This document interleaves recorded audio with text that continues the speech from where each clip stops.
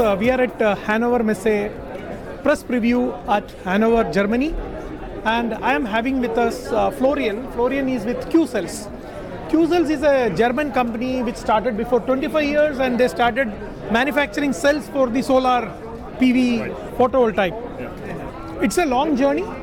Now at Hannover Messe 2024, you are going to showcase some of your innovation. Right. From the cells manufacturing to today, Qcells have the technology what Qcells is going to showcase.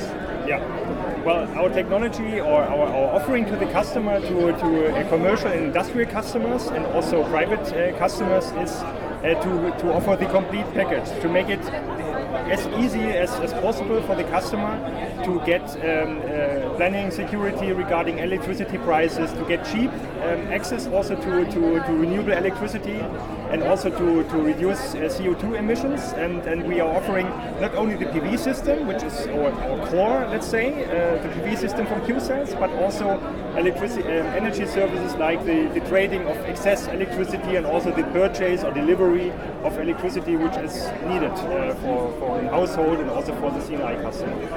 The technology is transforming, especially in the storage solutions, and even in India, we know that renewable energy is something, or electric mobility is something what even the government is pushing. There, storage of electricity becomes a big challenge. So what are those new advancements, technologies which is maybe available with Qcells, because I think your engineering and development is here in Germany itself. So what is it that change what we can look at from the technology point of view for storage solutions? Yeah. We are not a manufacturer of storage, but we have partners, and we also provide storage for residential customers, and have in the C&I, commercial and industrial segment, we have our partnerships with storage producers, and we integrate it in our complete systems.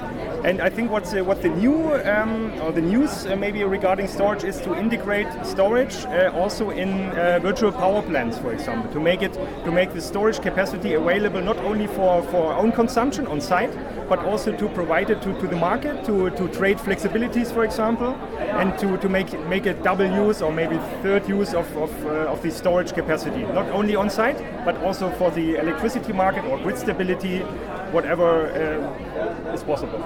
Lithium is one of the source material for the battery cells. Yeah.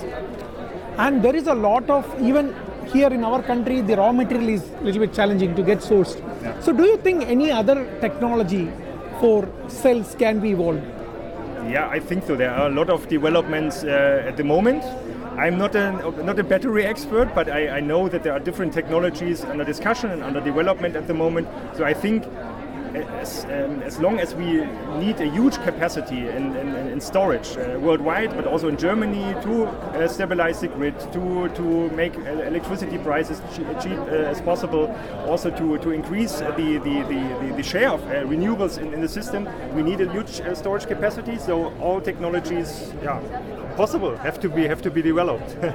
I would say. Thank you, Florian. I believe it will be a great time for you people to visit Florian and his team at Qcells during Hannover Messe 2024, where we can see, 25 years they are working in this sector, energy, and electricity is something what is going to be spoke very importantly during Hannover Messe 2024. Mm-hmm. Thanks for your time. I wish you and Qcells all the best. Thank you very much. Thank you very much.